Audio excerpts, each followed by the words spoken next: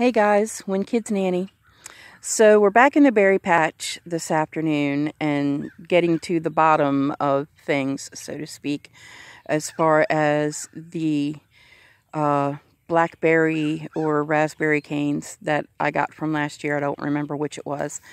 But anyway, did a little bit more research, and apparently if there is no life at all, then they actually are dead.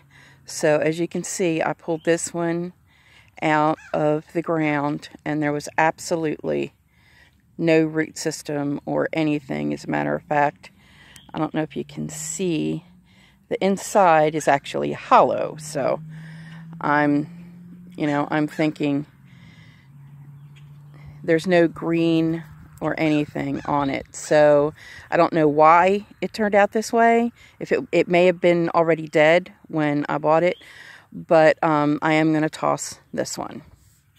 Now, as far as this one goes, when I pulled this one, it does have a root system on it. As you can see, it does look quite different. Now, there are no signs of life up here, but it could be in its dormant state.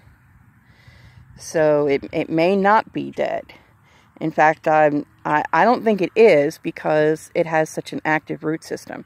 So I am going to put this in some water, let it soak for about anywhere from 15 minutes to maybe 45, certainly no longer than an hour, since berry roots are highly susceptible to root rot.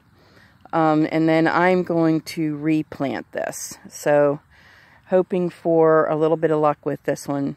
I didn't pay that much for these last year. It was either 99 cents or $1.99. So I'm not out that much, but I am frustrated with myself because I did not take the time to research like I should have before purchasing. I saw berry bushes marked way down and I bought them.